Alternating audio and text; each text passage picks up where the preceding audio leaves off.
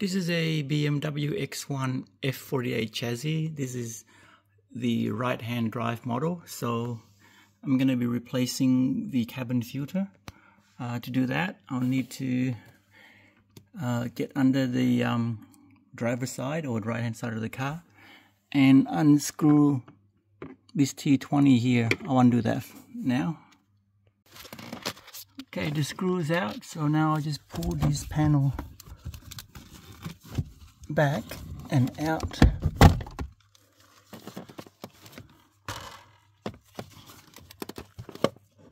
Okay, so right here is a little tab that I'm pushing towards the front of the car, and that opens this little flap.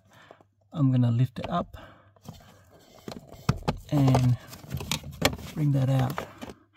So the cabin filter is here, so there's two of them, one on top of another. So there's one.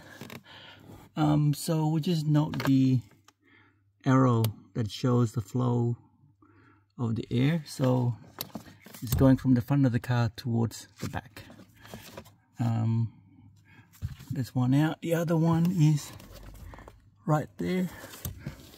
You can just see the top of it there, so I'll take that one out now. So the filter I'm using is this Marley LAK 1156. So I'll just put the first one in.